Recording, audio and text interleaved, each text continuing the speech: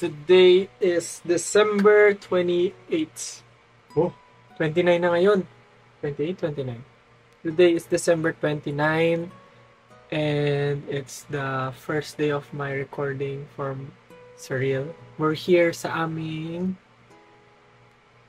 recording studio.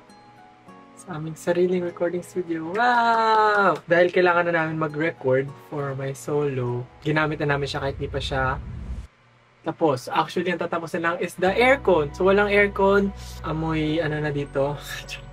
Sobrang init. Kaya may electric fan na pinapatay pag magre-record. It was very long. I think 4 hours kami nag-record. Haggard na itsura ko dahil napaka-init. Tsaka, but with the help of Pablo and Josue, it's much easier kasi mas naririnig ni Pablo. We need more emotion. How am I going to pronounce the words and the arrangement and all with the help of them. Thank you so much, guys. And then tomorrow, the ad-libs, additional vocals.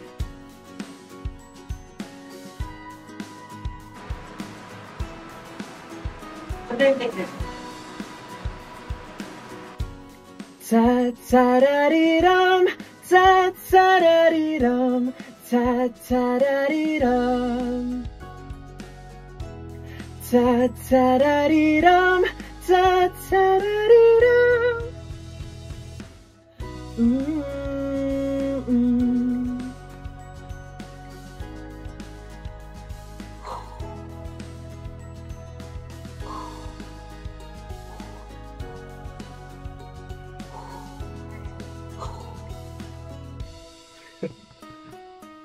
Save lang para ilalapat na lang.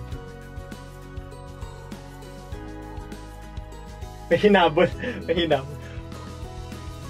Okay na yan. Thanks, napakainit.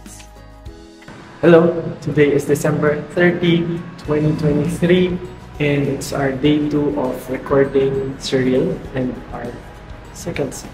I'm here with Jalu. She's also a member of a hip-hop group called Yara. Kasama namin siya before sa aming trainee days. Kaya kami nag-day 2 is for the Surreal kasi naisip ni Papa na maganda daw na merong girl voice dun sa bridge until the last chorus. So narinig nyo naman na yun, of course. So ngayon kasama lang namin, mas konti kami ngayon. So we have Josue, Pablo, and Jadu, and ako. I'm so excited na marinig na rin yung final output na Surreal. Start ng second week ng January, we're going to shoot our music video na for Surreal. Yay! Yun na po. See you again later, guys.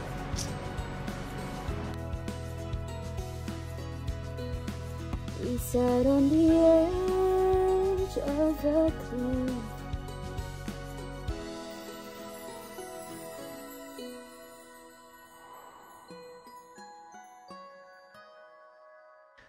We're done with Jalu. Thank you so much, Jalu. And also, thank you so much kila Josue, Pablo, and everyone na tumulong sa aming recording kasi napaka-init dito sa studio dahil wala pang aircon. Pero we survived and we're done.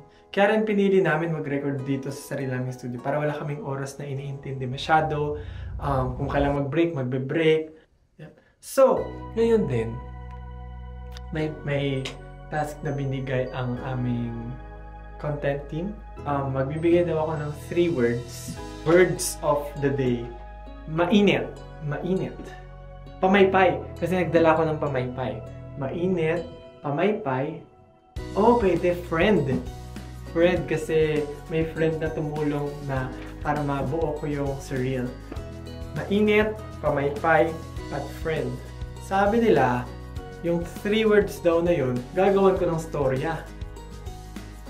So, merong friends, pwede na yan, merong mga magkakaibigan, friends, na, pumunta sila sa bundok. Pumunta sila sa bundok kasi sobrang mainit. pumunta sila sa bundok, naiinitan sila para magpahangin. Diba?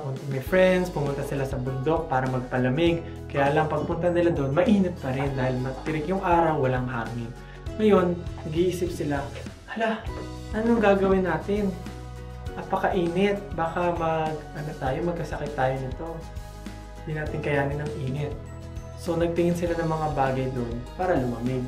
Nakita sila ng pamaypay sa bundok. Sa gitna ng bundok, may pamaypay. Ngayon, anong gagawin nila kung isa lang yung pamaypay? So, ang dapat nyo daw gawin ay mag-comment kayo kung ano sa tingin nyo ang susunod na mangyayari.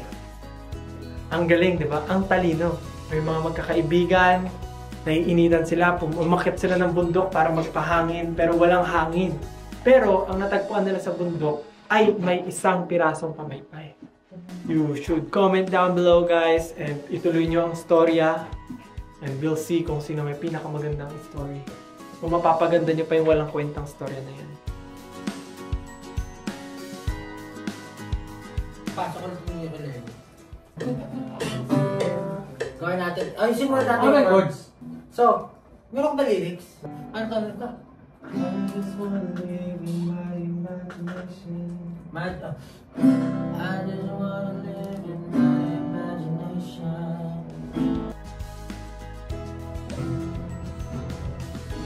In the starshine, in the starshine, just for endless. Mahaba yung stars. Sat on the edge of while we walk slowly, while we walk slowly under the street lights, we hold each other's hands so tight. Mas okay pa. Parang na-imagine ko lang, hangin, puno, Yun kasi, kasi gagawa ka ng MV, pwede siya sa MV. Makakita sa visually.